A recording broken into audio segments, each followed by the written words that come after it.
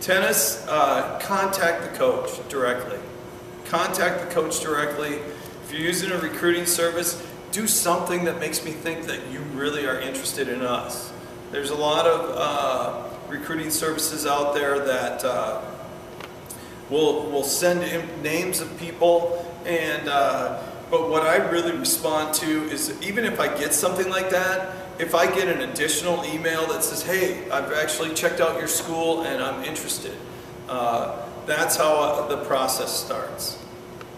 So, and I'd say the same for swimming as well, is if you wanted school to take you seriously, because there are a lot of recruiting services out there that will get your name out there.